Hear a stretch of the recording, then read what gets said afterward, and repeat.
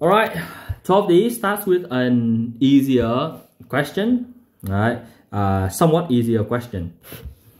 Let's have a look. Example 13 of 20, 13 out of, first 1 out of 9, it's from 13 to 21. So example 13, a farmer has sufficient fencing to make a rectangular pen. So keywords, I'll highlight the keywords here, pay attention to the keywords. Rectangular pen, perimeter 200. Okay, what dimensions will give an enclosure of maximum, so enclosure is not important, maximum area. And what dimensions? Okay, all right. The general steps will be, so looking at this, we know the perimeter. Let's write down what we know. So rectangular pen, and then perimeter is 200. Okay, what dimensions? So we don't know. So let's put that x and y. We give an enclosure of maximum area. So we need max area. And then what's x and y? What dimensions? Okay, all right. So let's see. Perimeter is 200. What can we do with this information? Well, perimeter is x plus y plus y. All right, or 2x plus 2y is equals to the perimeter, which is 200. Okay, so I divide everything by 2. X plus y must be 100. And then we want the area. Well, what's the area? So area is x times y, right? It's just x times y. But remember, when you see 3 variables, 1, 2, and 3, you don't want 3 variables. You only want 2. So to get 2 variables, similar to a question that I explained last week, you make, let's say, y the subject here. So y is 100 minus x. Okay? And then we substitute this into the other y. Right? So you get a equals to x times 100 minus x. All right, so far so good? Yeah? Then we want maximum area. So remember, when you hear maximum or highest or lowest, whatever, maximum, minimum, that links to the derivative. All right, so this is when derivative is equals to 0. Okay, at the maximum point, because that's the turning point. Right? So most of the time, unless it's like the absolute maximum and minimum, then you got to find the turning point and then the start and end point, like what we did last week. So then you gotta, in order to derive it, you need to expand that first. So 100x minus x squared, and then you derive it. So you can write fancy dA over dx. So the derivative of a with respect to x would be 100 minus 2x. Okay? Yeah. And then you set that equals to 0 to solve for x. So bring the 2x onto the left hand side equals to 100. So x would be 50. So how do we know that this dimension of x will give the maximum area? How do we know? How do we know that the area will be maximum at the turning point? So how do we know? Because directly is a half of 100? No. Not quite. Something else.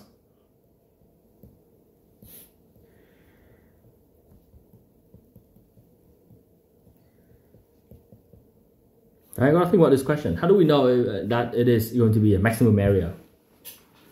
Hint, look at the area function. What kind of function is this? Quadratic. Quadratic. What kind of quadratics?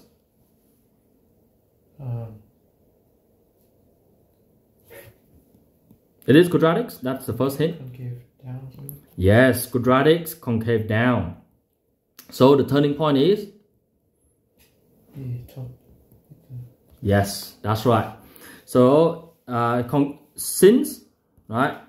So since area is, since the area function is a you can write an upside down. You can write whatever you want here as long as you indicate that you know this is an upside down quadratics, upside down parabola, or a concave down quadratics. Either way, right?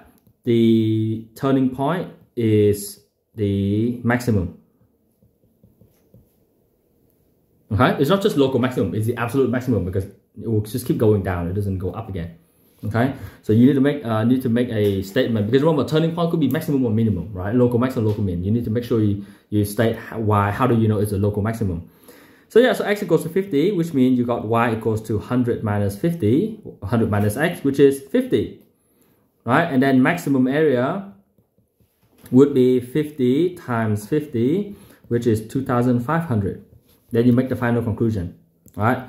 Max area equals 2,500 when x equals 50 and y equals 50. What kind of rectangular pen is this? What kind of rectangular plane has 50 meters and 50 meters? Is it in meters? Yeah. It's a square. It's a square, yes. So in fact, this result actually shows something interesting. If you have a string, if you want to make like any kind of like square-ish or rectangle-ish thing, and you want the maximum area is always a square. Because when you think about it, if you stretch it into like a longer thing, like the area looks smaller as opposed to when you make it into a square, right? So yeah, like that. That's a small area, and then when you make it a square, it's a bigger area. Okay, so given a certain perimeter, the square is actually the shape with the biggest area. Right? Interesting result here. So yeah, so that's example 13. Next is example 14. Two variables x and y. This is very similar to what we did last week. The question 6 last week. Remember on the course I have question 6, the one with 3 variables. Did you do the questions? I did cover them on Wednesday after I listened. Yeah. Okay, good. All right. Two variables x and y are such that x to the power 4 times y equals 8. A third variable z is defined by this thing here. Find the values of x and z that give x and y that give z a stationary value. Use the second derivative test to show that this value of z is a minimum. So same thing. First, we've got to make y in terms of x. So normally I prefer x. That's why I make y in terms of x. Right? And then I substitute this one into the z equation here. So I get z equals to x plus 8. Now, I'll write it as 8x power minus 4 because I know I need to derive it. Okay? Because we need to find a stationary value of z and then prove that it is a minimum by the second derivative. So I now go dz over dx. That would be 1 minus 32x power negative 5. Okay? Good so far? Yeah. If you notice, this one is going to be a bit tricky to solve equals to 0. Right, let's see if you guys can see the pattern here. What do we do next? You convert it back into a fraction? Yes, you do convert it back to a fraction. So 1 minus 32 over x power 5. What's next? Anyone? You have to combine it, I think. No, you don't combine it. Something else. You swap the 0 and the 32 over x power 5? No. Wait, you mean you swap the 0 with the 32 over x plus 5? Yes, it becomes 32 over x power 5 equal 1. Yeah, correct, yes. 32 over x power 5 equals 1 is the correct idea. What's next? Times x power 5. Yep, times our x power 5, then that would be that. And so what's x? 2. 2 equals x. Okay, because 2 power 5. Now you can either solve it that way or you can make it into 2 power 5 equals x power 5 and therefore 2 equals x. Right, because 32 is just 2 power 5. So yeah, so you got 2 equals to x, and alright. Now we need to use the second derivative test to show that this value of z is a minimum. Can anyone tell me what would the second derivative be for that value to be a minimum? A positive value. Yes, it will be a positive value. Why? Emily, why would a positive second derivative give you a minimum? And what second derivative links to? Concavity. Concavity. Very good. Positive value means? D is concave down. Positive is concave up. Okay, yeah. Yeah? Concave up. And concave up means minimum. Right? So that's what you need to imagine in your head. I think, it's going to have to be a positive value. Let's see. So, okay, look at this one here. We go d squared z over dx squared. I just don't remember that. Or z double dash. Whichever is the case. So that would be 1 is gone. And then times the negative 5 down to negative 32 would be 160 x to the power negative 6. Right? Okay? And change that up into 160 over x power 6 at the x value of 2 that we found. Then the second derivative, or z double dash, would be 160 over 2 power 6. And this is more than 0. You do not need to calculate what the value is. Okay? Because if you leave it this way, right, 2 power 6, then you can write since, say that's more than 0, since the z double dash at x equals 2 is more than 0, this value, you can write the z at x equals 2 is a local minimum. That makes sense? Yeah, that's how you use the second derivative. And then they ask like to show that this value of z. Okay, we need to probably find the z value. I think. Let me check. I don't think they mentioned that. Yeah, nah, they don't mention that. Oh no. Yeah, you do have to mention. You have to get the z value. So after you got the x value, then z would be equals to, what's the formula? X plus 8 over x power 4. So it'll be 2 plus 8 over 2 power 4. And that would be 2 plus 8 over 16 is 1 over 2. So then z would be 2.5. Okay, so since the z equals to, you can write here the z equals to 2.5 and x equals to 2 is a local minimum. So that's a more accurate final answer. Okay, yeah, sometimes you have to change up your answer. It happens. All right, example, any question here? No, all good? Yeah, moving on. Example 15. 2 out of 9. Example 15, a cylindrical tin canister. Let's see. A cylindrical tin canister closed at both ends has a surface area of 100. Find correct the 2 decimal places, the greatest volume it can have.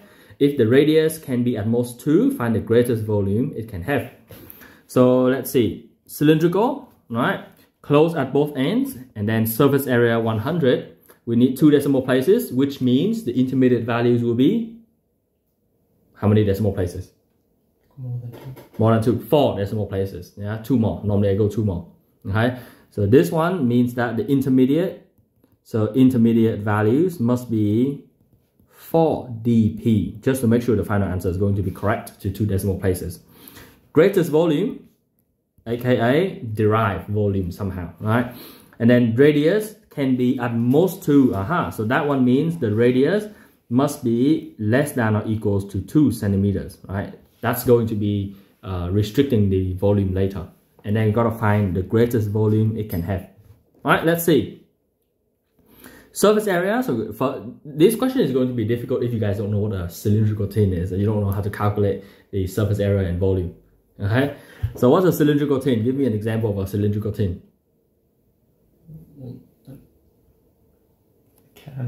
A can, yes, a can. I just need to make sure that you actually know what it is before I show you guys the shape here. Okay, so how do we calculate the surface area? So we're talking about surface area and volume, right? Surface area and volume. What do we need to know in order to calculate the surface area? Actually, the volume is easier. What do we need to know in order to calculate the volume? The length, width, and the height. The height, yes. What do you mean by length? Oh, not in this case. What do we need then?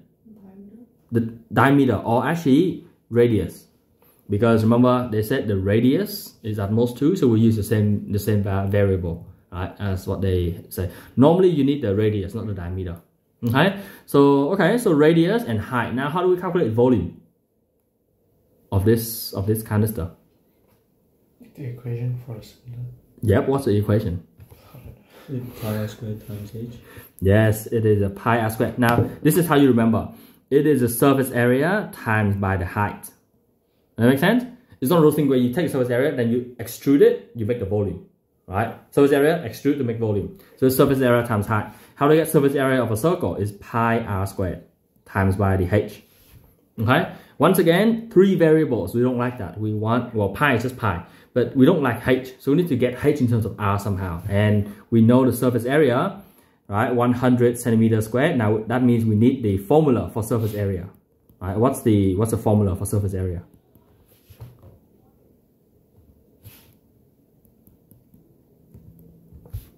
Okay, so now using surface area. What's the formula for surface area? Just visually, what can you see? So all the faces. All the faces. 2 circle and? A rectangle, like a rectangle. Yes. It's 2 times the circle area, and then plus the rectangle. What's the rectangle?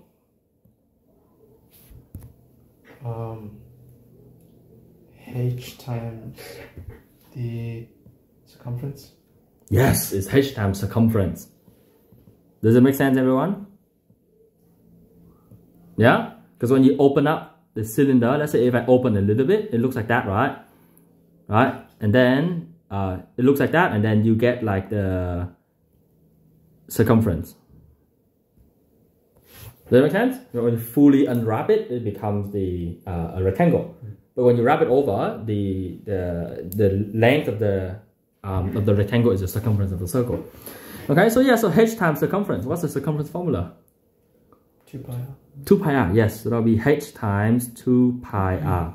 And the circle areas, well, we got that earlier. 2 pi r squared plus that, right? So 2 pi r squared plus that equals 100. Okay? And then we can finally try to get h in terms of r. Move the 2 pi r squared over, minus, equals h times 2 pi r. Okay, sorry, 1 second.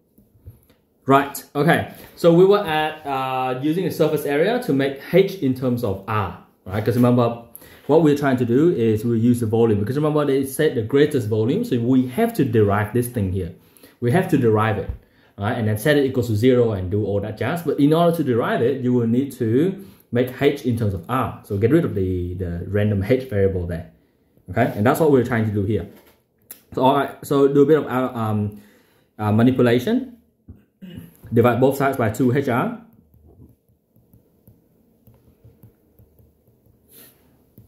Okay, this one, right? Now then, we sub this thing, right? So this one sub into the main formula, which is v equals pi r squared h. Okay, so sub into that, then we would get v equals to pi r squared times by whatever that is. I'm just copying it. What's next? Combine the pi r squared. Simplify. Simplify is what I'm looking for. Combine, where here combine, normally it's like expanding and multiplying in. But in this case, the correct word to use is simplify. So r, pi and pi, r squared and r, right? Simplifying that, the pi is gone, r squared over r would be r. And then this one will still be over 2, right? Times by the, whatever the brackets is here. Okay, make sense? All right, what's next? Remember, we need to find the greatest volume, and then note that at this point, just keep in mind that the maximum radius is 2 centimeters, right? So it must be less than or equal to 2. Okay, but yeah, how do we find the maximum volume? We have to anti-derive. I mean, derive, sorry. Yes, be careful with the wording. You do derive it. Okay, so I go v dash equals to what? Could you expand it first? Yes, you expand it first. See, you're like, wait, hang on. You can't actually derive this. You have to expand it first. So v would be, well, when you times in, 100 over 2 would be 50. R minus 2 over 2 will cancel out. So it will be pi r cubed. All right? Yeah? And then v dash would be, now it's easy, right? 50 minus 3 pi r squared. Just simple derivative. All right. Then set that equals to 0 equals 0 equals to 50 minus 3 pi r squared. Bring the 3 pi r squared over equals to 50. Then r squared would be 50 over 3 pi. And so r would be positive square root 50 over 3 pi. Is that right? Am I missing anything? Plus minus. Plus minus, okay. Plus minus, and then? What's next? Okay, let's say you want to calculate. Alright, punch it into the calculator, which I can't remember where I left it. Let's see if it's equal to 2 or less than 2. Yes, very good. See if it's equals to or less than 2. Very good. So I'll calculate that first. So square root of 50 divided by 3 pi. Okay. So that will be r equals to plus minus 2.3033. Remember, 4 decimal places. So what? What now? It's bigger than the limit. Okay, it's bigger than the limit. Now, note that r equals to positive or negative. Alright, so then you would write r equals to 2.3033 or r equals to negative 2.3033. Okay, and then what's next? So we use the negative. Sorry? We use the negative radius. Use the negative radius? Well, you can't have a negative radius. So. You reject the negative radius. Now, note that I told you guys r is less than or equals to that, right? However, the implicit domain is r must be more than 0. So actually, the actual domain is 0 less than r less than equals to 2. Yeah? Okay? So actually, it's between 0 and 2. I still write the implicit version, but you should know radius can't be less than 0, right? So yeah, find correct to the two decimal places the greatest volume it can have. So note that this one here, they ask two questions. One is what's the greatest possible volume? And then question 2 is if r is less than or equals to 2, what is the greatest volume then? Okay, so then the first part is the greatest possible volume, greatest V would be the V at r equals to 2.3033. Right, that would be the greatest possible volume. Okay, but how do I know for sure that this is the greatest one? How do I know that this is not the minimum? Well, actually, there's only one of them, so it's safe to assume that it's going to be the maximum volume. Is it safe? Do you think it's safe to assume that this is going to be a maximum volume? Probably not. Probably not. Yeah, and you'll be right. You need to check. Okay. So check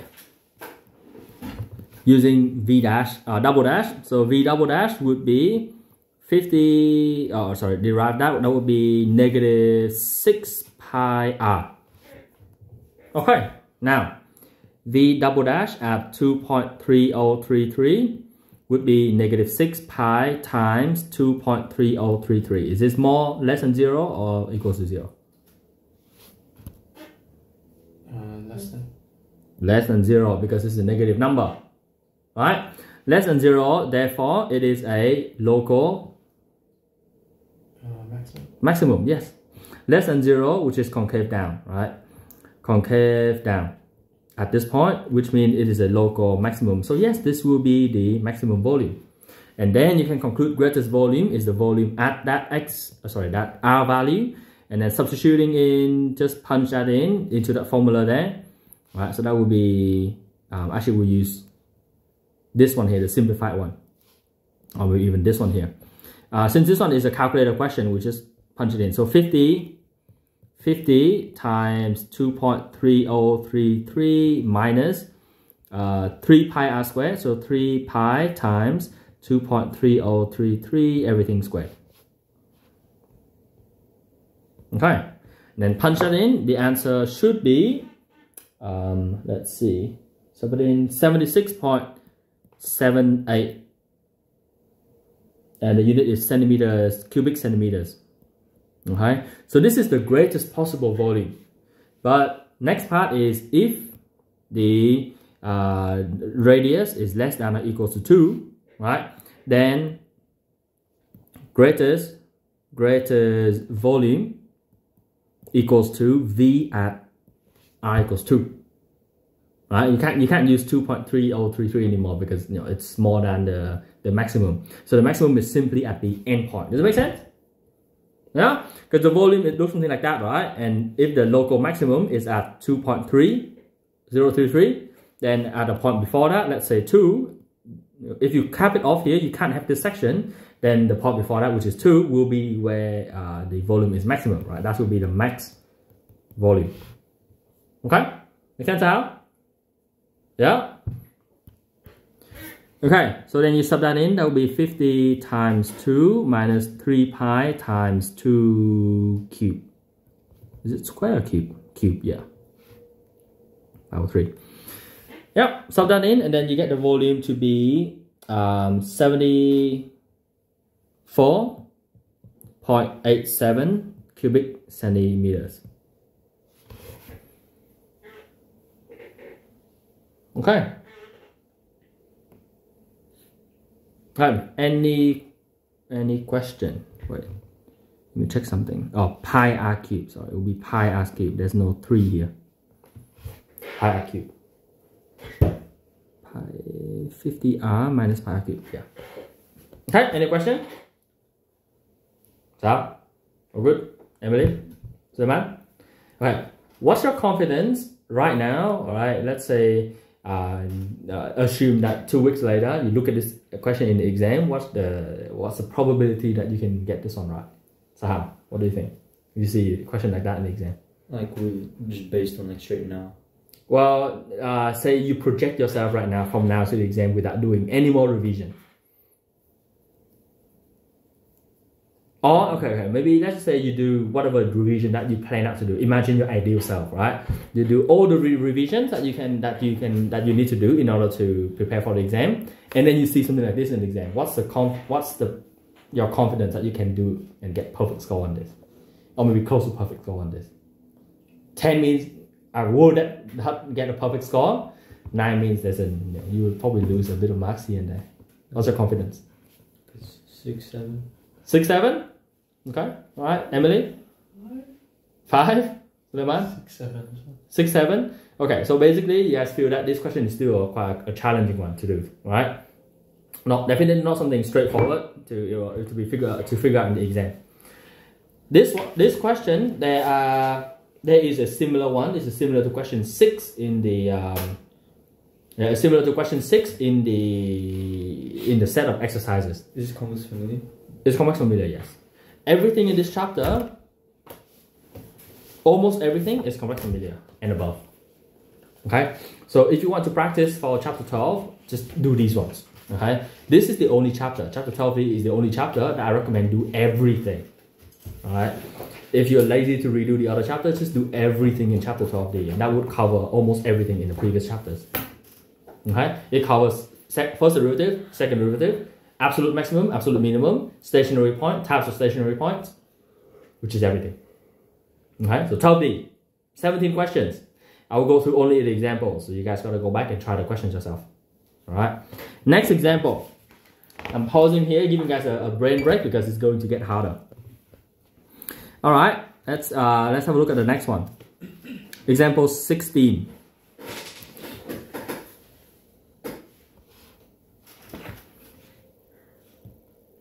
Now, this example,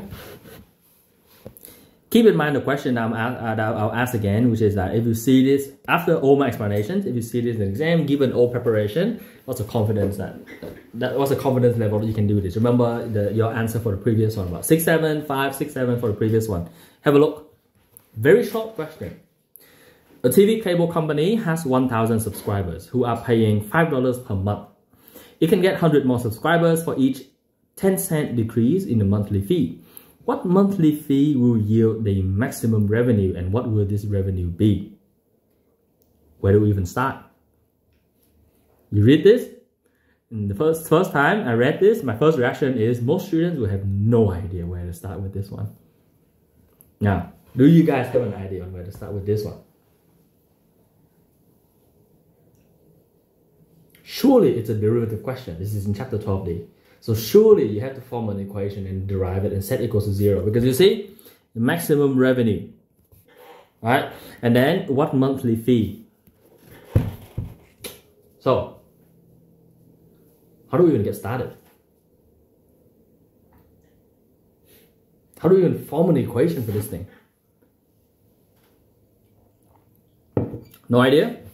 Then you're part of the 99 students who most likely will have no idea when you see this kind of question. I'll tell you the technique in advance. The technique is you need to it's about pattern recognition. Okay, pattern recognition. So keep this idea in mind. There will be a pattern, and you have to be able to recognize it, and using this to form equation. Form equation. Now, before I start on this is an advanced technique. Okay, this is like a complex, unfamiliar type technique that I'm showing you guys here. Because this technique is the thing that one of the techniques that will help you figure out an complex, unfamiliar question. When you read and you're like, I have no idea where to start. Okay, it's one of those techniques. All right, so first let's see. So let's try to figure out a pattern here. 1,000 subscribers and $5 a month. Okay, so monthly fee. What monthly fee will yield the maximum revenue? And then 100 more subscribers for each 10-cent decrease in the monthly fee. So to start off, you always need to declare some variables, right? Let R be revenue. Okay, and then let X be monthly fee. How do I decide on these two variables? Well, because the final question asked me about monthly fee and the maximum revenue, right? So that gives you a hint on what kind of equation. That means that you gotta find R as a function of X. Does it make sense? Okay, so R equals to some sort of function of X, and then you gotta go dr over dx. R dash equals 0, find X, and then sub it in to get the revenue. Okay, so once you've got, this is how you get started to actually slowly form your own equation. You need to define some variables first. Normally there'll be like a Y and an X. In this case, it's R and X. Or you can use F for fee, or, C or fee, whatever. I'll just use X because you're normally used to X. Okay, so R as a function of X. Now let's think about it for a second. Normally, revenue would be the monthly fee, which is X times by the number of subscribers, right? Number of subscribers. So I'll show you guys the brainstorming technique that I'm going through. If I see number of subscribers as like a word in there, that means you need to define it as a variable. Let N be the number of subscribers. Number of subscribers. Okay? Then I can change it into X times N. Make sense so far? What's the next idea?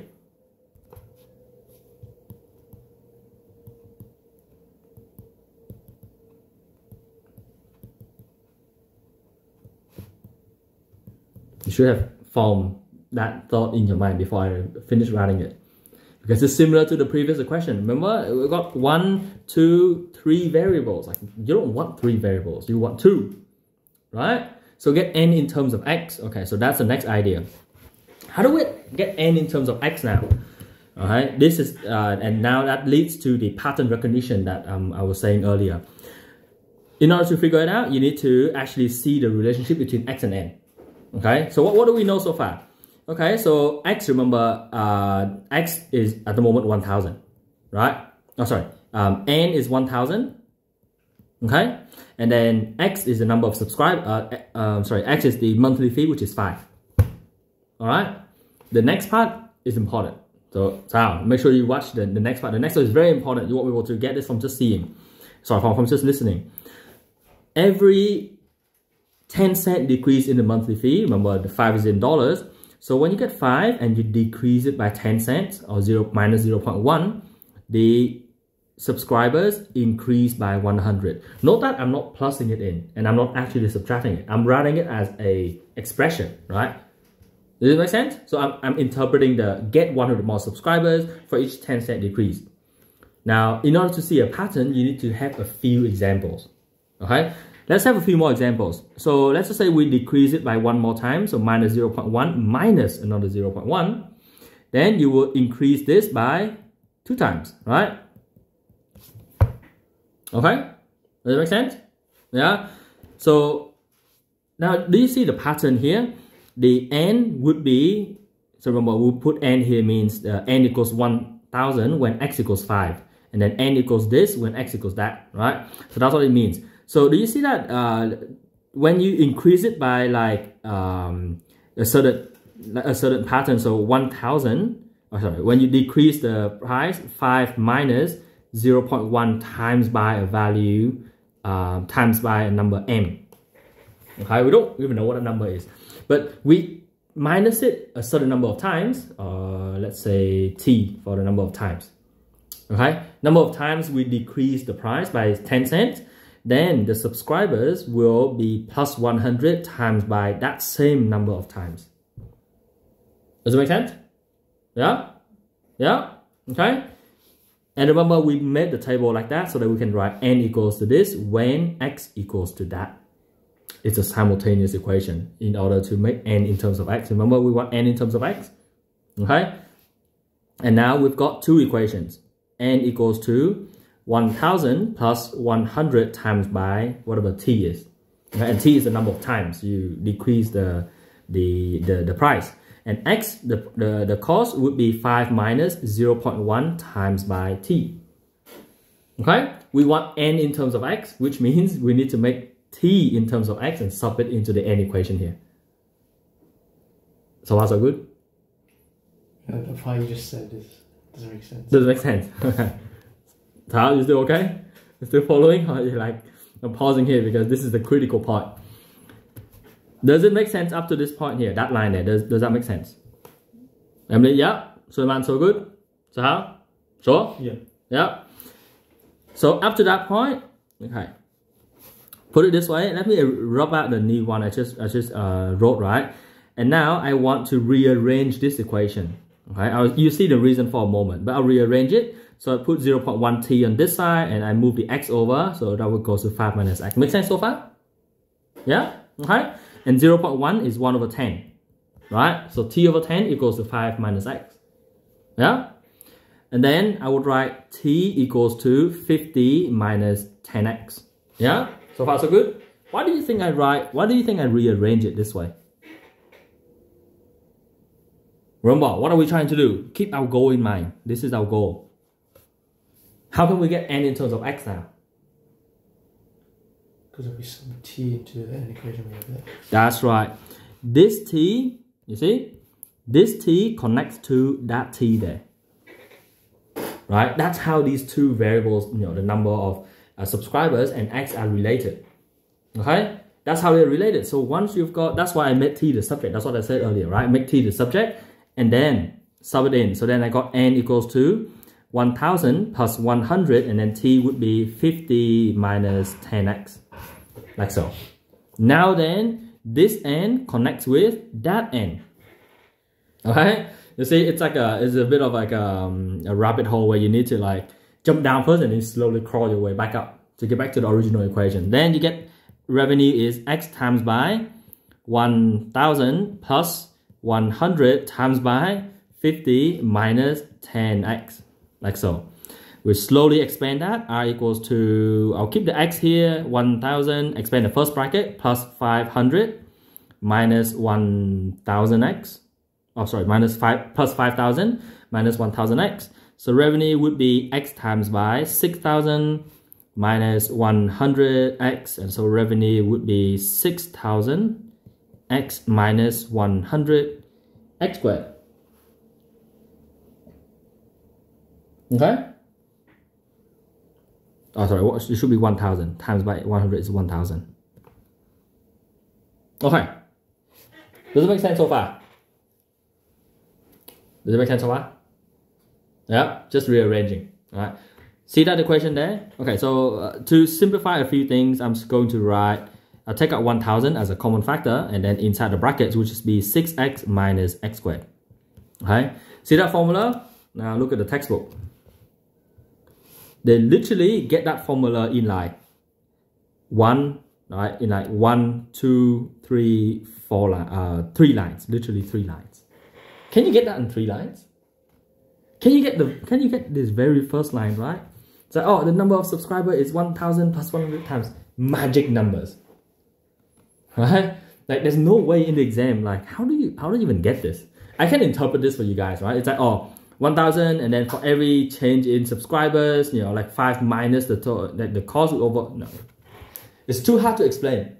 Okay? So the textbook actually just gave the answer. They just literally gave up on explaining. It's like, oh, obviously it's this. There's no way anyone's going to be able to get that in the exam without working through it.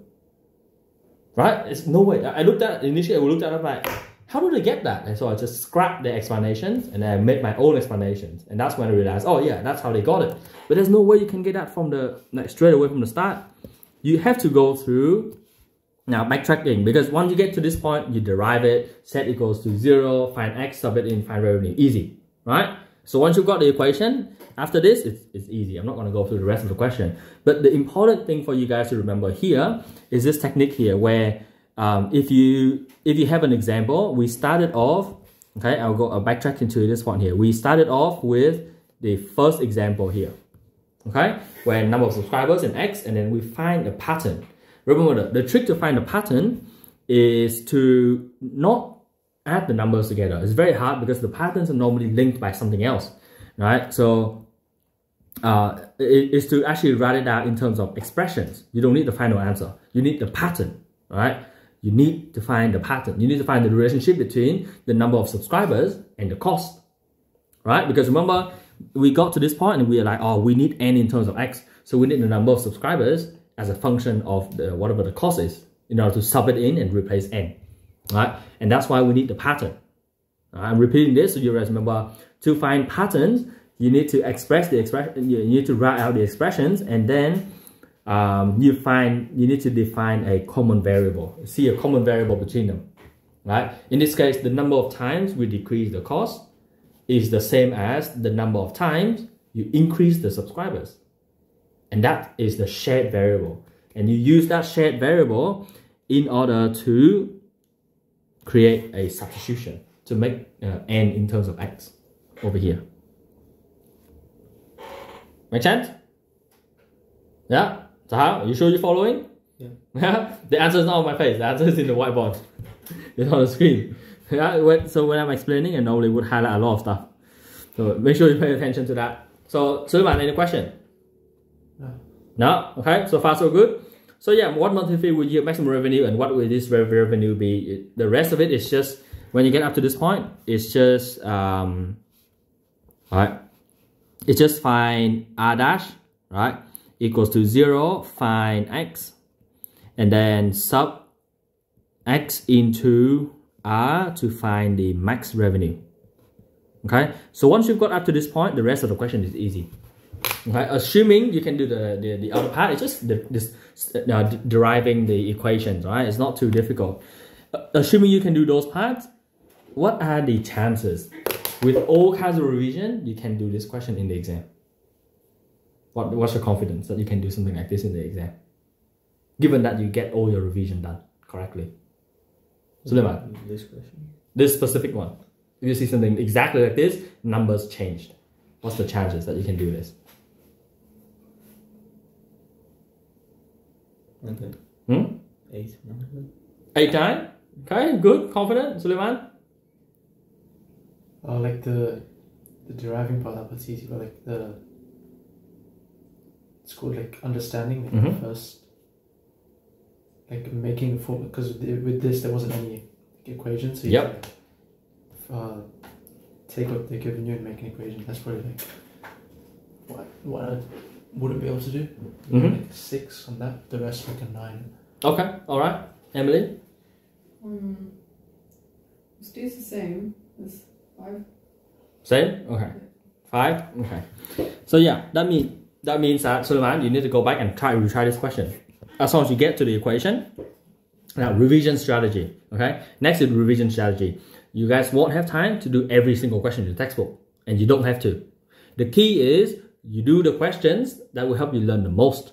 So anytime you give you state the answer that, oh, I am like 50% confident, only 50% confident, that means if you do the question again, it will raise your confidence, right? If you do the question again, it will help you learn something.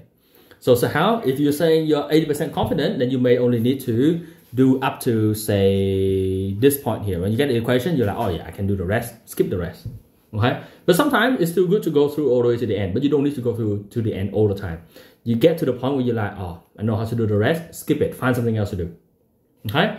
1 week before the exam though, the last week before the exam, so after our last lesson before the exam, after that point, don't do new questions. Okay? The week before the exam, you need to go back and do everything that you think you're confident with and make sure you make 0 mistakes. Okay? That's the trick. 1 week before the exam, you need to boost your confidence. There's no point learning new things. It's very difficult to learn new things. It's more of like making sure you don't make any mistakes. Okay? Any new thing you learned in the last week, put it this way. You have like 3 months to learn new things, right, for the exam. And we've spent like, say, 2 months and 2.5 months, right? Because you have two more lessons after this, right? We've spent 2.5 months. Actually, I think we're about 6 months for Unit 4. We spent, say, 5.5 months learning new content for Unit 4, like many chapters, right? 5.5 months learning Unit 4 content. The last 2 weeks, or let's just say 5 months and 3 weeks, so you have 1 week left before the exam. What are the chances that something you learn in that last 1 week, something new, completely new, will come out in the exam? It's very small. More probability, right? If you have 6, like let's say 6 months would be 20. Let's say 20 weeks, right? what's the chances that in the last 1 week you learn something? 1 out of 20 weeks you learn something that's going to come in the exam. It's very, very low. So that's why the last 1 week I find it's more important for you guys to actually do the questions that you think might be on the exam, rather than something that's challenging. You're not gonna get much from it. So you do something that you think might be on the exam, right? So the last week is a chance for you to reinforce the knowledge that you are you think you might be lacking of course. So reinforcing the knowledge means doing something that you have done before, but you feel a bit like, I'm not sure if I'm 100% confident. Then do those ones, right? But doing new questions in the last 1 week may or may not help that much. Okay, so redoing questions, making sure all your working is good, and retracing your steps, make sure that you understand all the techniques is normally more important. Okay, in saying that, if someone, let's say your friends or your teacher, be like, oh, try this question, do it. Okay, like you yourself don't need to go out to find new questions, but if someone throw a question at you, take a challenge and do it. Just don't spend too much time on it. Okay, remember from now to about 1 week before the exam, you need to do the challenging questions to learn as much as you can. And then the moment 1 week before the exam, just revise, right? Just revise the ones that are more likely to be on the exam, including simple familiar. Okay, I do not want a situation where you come back and be like, I lost 5 marks in the simple familiar question. That is stupid. That's not worth it. Okay, so let me tell you this thing, right? Remember this? I told you there was one grade 12 who got 14 out of 15 this year in the Unit 3 exam. I asked him a question. I asked him, what did you do the last 1 week? He was like, I just did the question, like simple familiar and complex familiar. And I was like, did you do complex familiar? He was like, no, I did a bunch of that, and I just hope for the best. And I was like, he did the right strategy. That was the right strategy. So that when the exam came out, he knew exactly what to do for the strong one, for most of them, and got the marks for most of them, right? And he was lucky that he could actually get some marks for the complex unfamiliar question. And that's how he bumped to 14 out of 15. But you need to get a solid 12 out of 15 first, which is 80%. To get a solid 12 out of 15, you need to, 1 week before the exam, you need to revise every single thing from every single topic. But in order to do that, you need to do easier questions. You can't afford to spend half an hour on one question. Can't afford to do that 1 week before the exam. Okay, so that's why in saying that, right now is the only time for you to spend on the harder questions, like these things here, for you to learn new things. Okay, so make sure you do these questions, otherwise you're not going to learn enough for the exam. Okay, remember, you don't have that much time before the exam. Okay, all right, now moving on to example 17. Okay, now this is one of those things, this is one of those questions where it's also a pattern recognition thing, and you need to form your own equation again. Let's see how hard or how easy this is. A manufacturer annually produces and sells 10,000 shirts. Okay, 10,000 shirts annually. Sales are uniformly distributed throughout the year. Okay, may not fully understand what that is. Skip that for now. The production cost of each shirt. Okay, so cost of each shirt is 23. And the carrying cost, what's that? Carrying cost is storage, insurance, and interest. Okay, all right, whatever that is. Depend on the total number of shirts in a production run. There's a lot happening. Okay, let's read that again. The carrying cost depend on the total number of shirts in a production run. So we've got a new term here. Production run. Okay. They define it. A production run is the number X. They give you a variable. Better use that. Okay. Give you a variable X. Better use that in your equation. A production run is the number X of shirts, the number of shirts, okay, which are under production at a given time. Okay, all right. So X is the number of shirts that are under production, right? The number of shirts that are under production, that's what it means by a production run. And then the setup costs for a production run are 40. Okay, the annual carrying costs are X to the power 3/2. Oh my God, what is this? This is links to the number of shirts for a production run. How do you even link this? Let's see. Find the size of a production run that minimizes derivative. Minimizes means derivative. Z equals to 0, yada yada. But in order to do that, you need an equation. Minimizes the total setup and carrying cost for a year. Okay, so Based on the last question, we know what the first step is. What's the first step? Anyone? Define the variables. Very good. Define variables. Let something be something. Okay, let what be what? X, the number of shirts. Yep. Number of shirts, what? Under production. Yep. Under production, or number of shirts in a production run. Right, I'm using that term because the term production run is used again and again. Number of shirts in a production run. Okay, all right.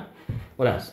What else can we define? Remember, you need to derive some sort of equation, and there will be like a y variable and an x variable. So we've got x, now what's a y variable? It could be like the setup cost. Sorry? The setup cost. Not just that? Carrying costs. Not just that? And the number of shirts sold. The total cost. Yeah? Okay? So let C be the total cost for a year. Right? For a year. So now, so far what do we know? So C is the total cost, and so C equals to setup, total setup, plus carrying. Okay? And what is the carrying cost for a year? X to the power of 3 over 2. That's right, x to the power of 3 over 2. Okay, we're slowly getting somewhere. So this is annual setup cost. Remember, this is for a year, yeah? So that'll be setup cost for a year. Plus x to the power 3 over 2. How do we get the total setup cost for a year?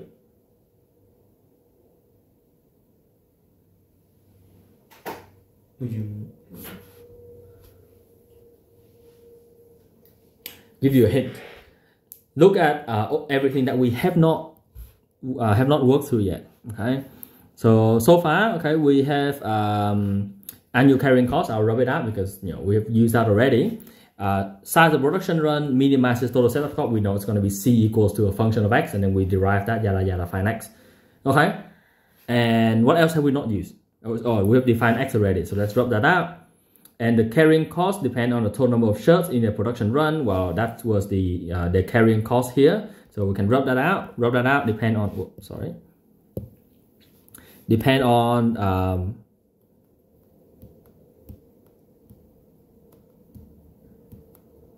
let me just get this one out again. Okay. Yep, depend on, so I can drop this one out here. Okay, what else? What else have we not used? And how do we use the other information? use the $40 for production run? Okay, how do we use it? Multiply by 10,000 to get, because isn't one production run 10,000? No. 10,000 shirts is what they produce annually. So is that one production run for $40, is that for...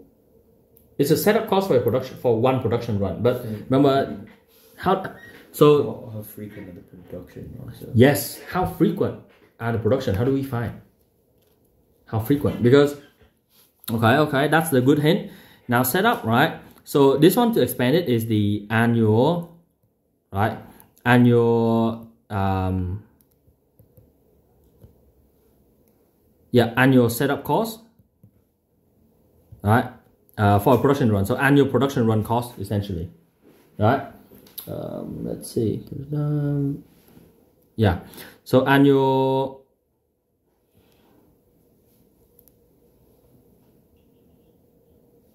Oh yeah. Okay. Setup cost. Production cost is 20.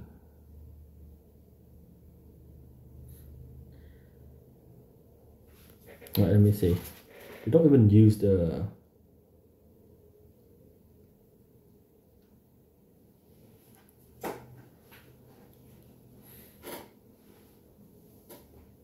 You don't even use everything. Okay, that's all right. Okay, so the annual setup cost, annual setup cost, okay, would be what? 40 times by how many runs are there? Right, 40 times by number of production runs. Okay, how do we find out the number of production runs per year?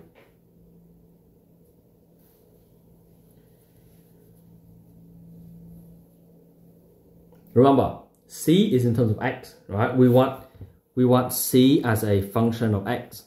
So far we've got X power 3 over 2, not bad, right? But how do we get the setup? Will be 40 times something, right? Because the each production run is $40, right? And you gotta times it by how many runs are there in a year. How do you find out how many production runs are there? You use the number of search produced and sold, so 10,000. Yeah, use that number and how?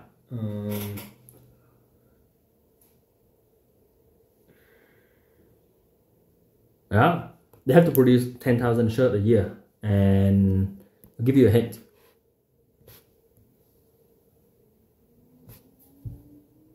How many production runs are there? It will be something that has X in it. Is it 40 times 10,000 X? No. 10,000 is the total shirts they produce. In each run, there are X shirts being produced. How many? 23. Sorry? 23, yeah. 23 is the cost of each shirt. No, not quite. So how do we get a number of runs?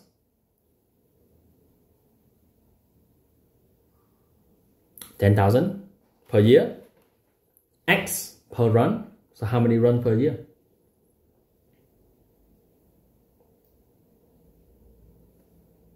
Okay, put it simple. 10,000 shirts a year. Let's say you produce 10 shirts per run. How many runs a year? 1,000. Yeah, how did you get that? 10,000 divided by 10. Yeah, so if it's X number of shirts per run.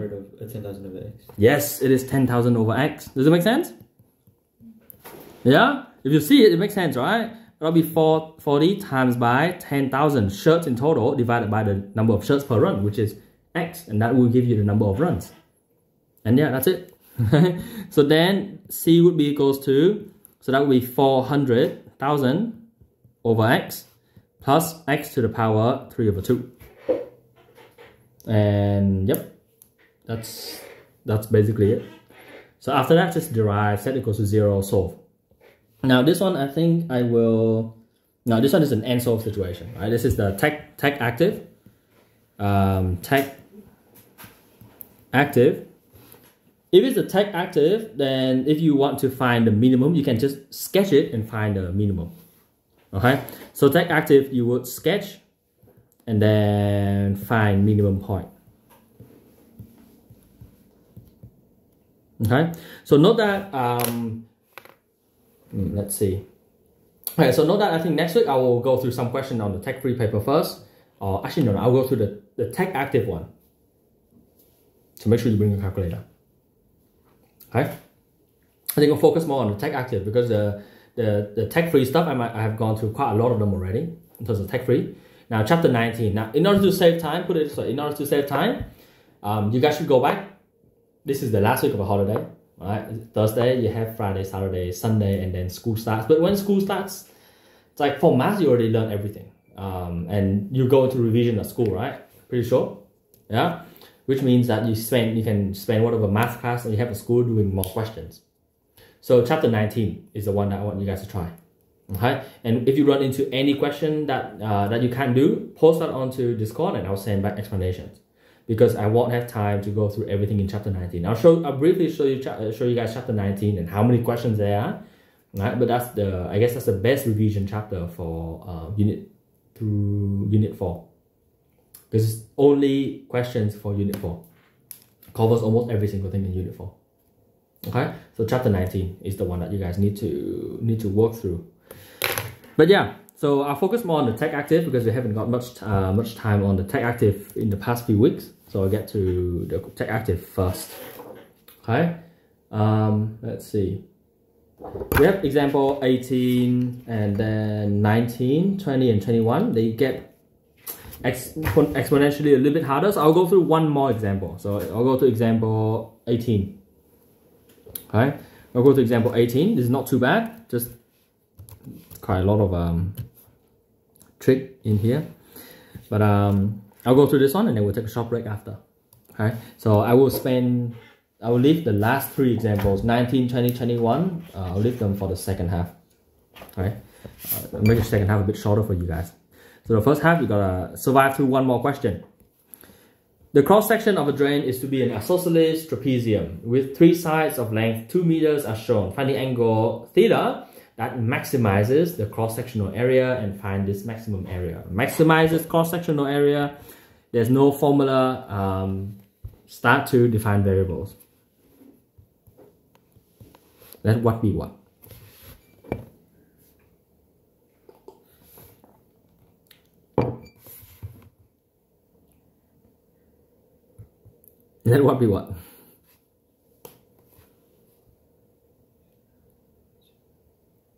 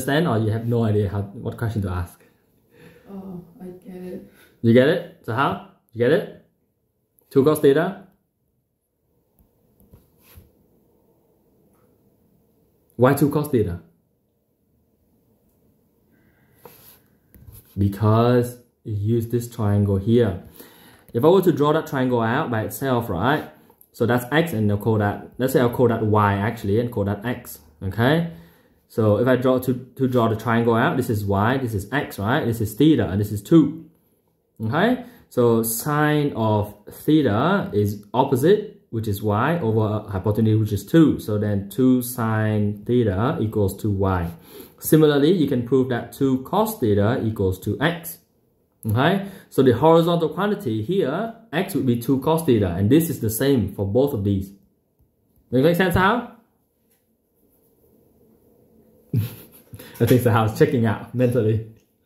Does it make sense? Can you do it one more time? Explain it again. Yes, I can explain it again. Okay, so focus on this triangle here.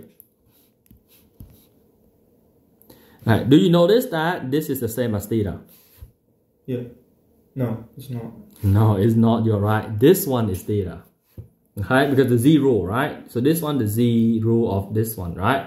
So that one is theta. So you see that one, let's say if we call that x, right? So cos of theta is adjacent, right?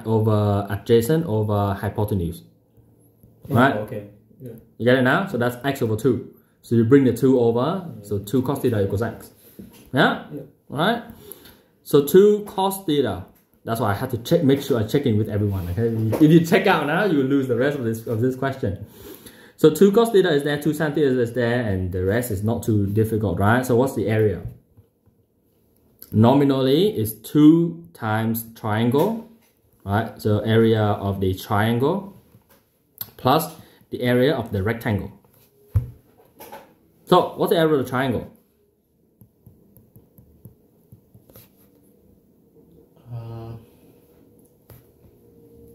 Is it half A, B, and C? Is it one we use? No, it's easier. It's half times length times height. Half 2 cos theta times 2 sin theta. Yes, half 2 cos theta times 2 sin theta. Yeah? Make sense? And then what's the rectangle? The 2 times 2 sin theta. Yes, it is 2 times 2 sin theta. Emily, does it make sense? This is the short side of the triangle, and the rectangle is just this one times by this one, which is 2. Oh, whoops, erase that. Does that make sense? Kind of. Which part does it make sense? The triangle or the rectangle? The rectangle. The rectangle. Oh, no, the triangle. The triangle. So did you get the values of the sides here? Like this is 2 cos theta, this side is 2 cos theta, and this side is 2 sin theta. That all make sense? It's the one we were going through earlier to try to find the length of the triangle. Remember the one that I drew the little triangle here out and then show the vertical is 2 sin of theta? Yeah? So once you've got those two, it's just half of base times height, right? Yeah, so half base times height, that's base times the height. Yeah, so horizontal times vertical. Okay. Alright, so moving on. So that would be simplifying. 2 times half is gone, so that will be 4. I write sine first. 4 sin theta cos theta plus 4 sine of theta. Okay. Again, maximum area, which means you need to derive it. A prime equals to, okay, what do I use here? What do I do here? Just derive, or do I need to do something special? Product rule? Product rule, yes. Product rule on this thing, right? Because this is u times by a function of theta, which is v. Okay, so then a dash would be u dash v, so that would be 4 cos theta times v, which is cos theta, and then plus uv dash, so 4 sin theta times by negative sin theta. And then you derive this thing. 4 sin theta would be just 4 cos theta. Right, make sense? Yeah, so far so good. Then how do we solve this then? Well, that would be 4 cos squared theta. I'm going through this because the algebra is difficult. Bear with me. Minus 4 sine squared theta. You guys have seen that notation, right? Cos squared, sine squared, yeah? And then plus 4 cos theta. How do we solve this? If you set this equals to 0, how do you solve this?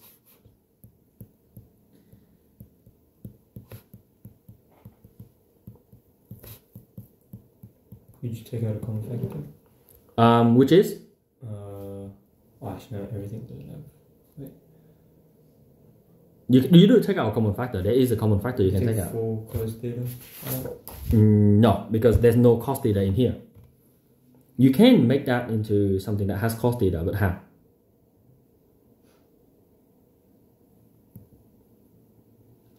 You need to remember one thing. Pythagorean identity.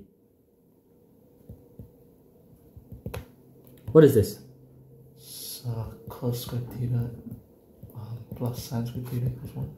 Yes, that's right. How do we use this? So could you take out the 4 as a common factor and then put those two together? Okay, yes, you take out the for common factor first. Yep, okay. So minus sine squared theta plus cos theta. And then what's next? Take out minus 1. No, I wouldn't do that. So remember, if you want everything to be cos, right? So how do we get rid of sine squared? Remember, when you want to get rid of something, you need to make that as a in terms of the other thing. Can you do that from here? Yes. Maybe. Yes, you say sine squared theta equals 1 minus cos squared theta. Make sense? So now these two sine squared theta are linked, which means you can sub it in. So 0 equals to cos squared theta minus, be very careful, you minus a bunch of things. So you put them in brackets. 1 minus cos squared theta and then you plus cos theta. Okay, make sense? Now then you open the brackets. I'm slowly working through the algebra because this is quite tricky. Minus 1 plus cos squared theta plus cos theta, right? Combine like terms, 2 cos squared theta, and then I rearrange it, plus cos theta minus 1. How do we solve this?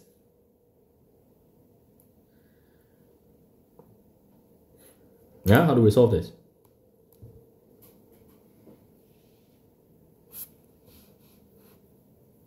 Hint is unit 1.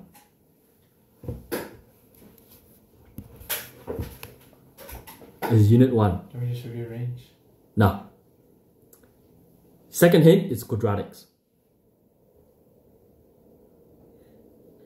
Do you see it? Yeah, that's cos theta equals a or something. Yes, let cos theta equals a. That one turn into 2a squared plus a minus 1. It's a quadratics. So you can do your ACB table. Alright, AC is negative 1 times 2 is negative 2. B is 1.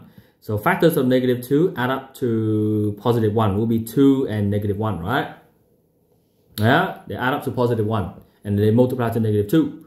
But this is a non-modic quadratics, which means you have to factorize out the one in the middle. So plus 2a minus 1, and then you take out common factors. See, this is unit 1, it comes back out again now.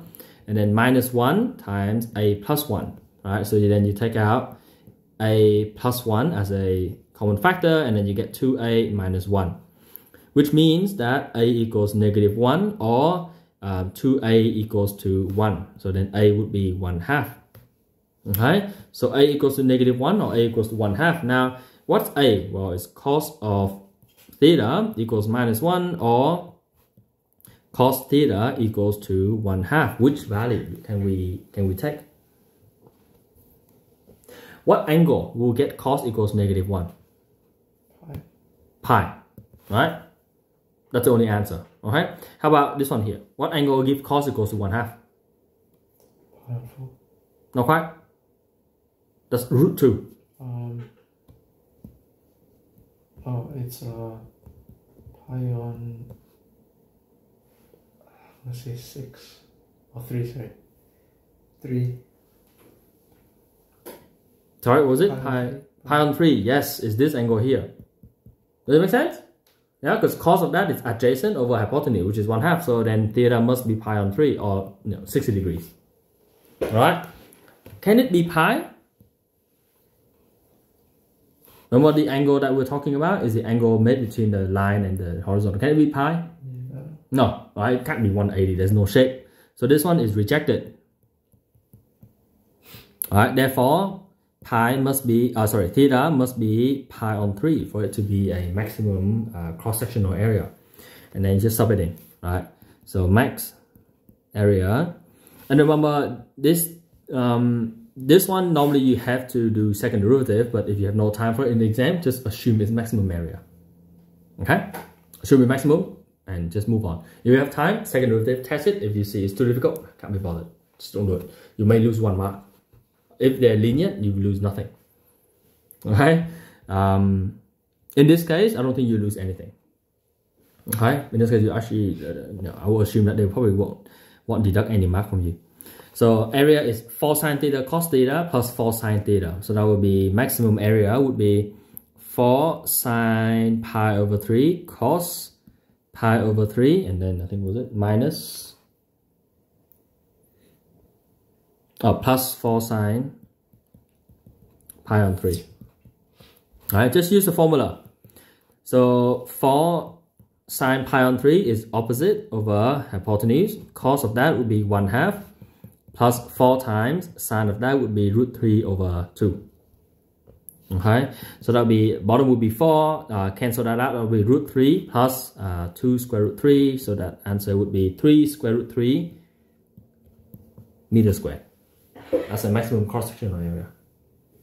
Okay, it makes sense? Yeah? Does it make sense? Suleiman, what is your confidence that you can get this question done right? So that's the entire question, right? So that there is actually the entire question. Actually is about a bit over a page. 8. 8? Okay, a bit more confident. Emily? Maybe like 4, because I'm not really good at... Trigonometry? Yeah. Yeah, that means you have to go back and practice more questions. When you see sine and cos, get to those ones. So how? 6, 7. 6, 7? Sine and cos. So I'm pretty sure for you to sine and cos would be a challenge. Okay? So yeah, that's it. Example 18. And let's take a short break. Then we'll move on to 19, 20, and 21 after the break. Yeah, take a short brain break.